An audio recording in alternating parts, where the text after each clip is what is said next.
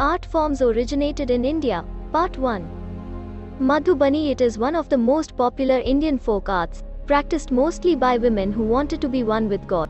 Characterized by geometric patterns, this art form wasn't known to the outside world until the British discovered it after an earthquake in 1930s revealed broken houses with Madhubani paintings.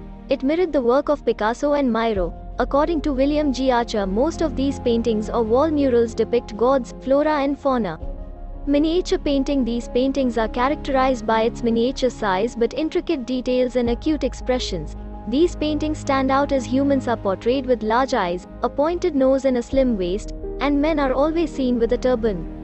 Fard. Originating in Rajasthan, Fard is mainly a religious form of scroll painting depicting folk deities Babuji or Devnarayan. The 30 or 15 feet long canvas or cloth that it is painted on is called Fard.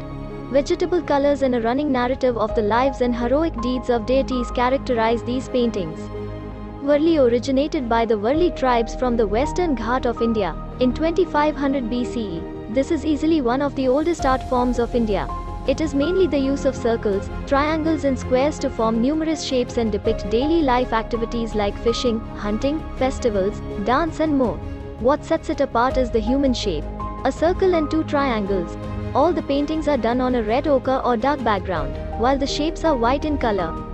Gond. Characterized by a sense of belonging with nature, the Gondi tribe in Madhya Pradesh created these bold, vibrantly colored paintings, depicting mainly flora and fauna.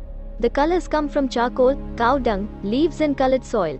If you look closely, it is made up of dots and lines. Today, these styles are imitated, but with acrylic paints. It can be called an evolution in the Gond art form, spearheaded by Jangat Singh Shyam, the most popular Gond artist who revived the art for the world in the 1960s.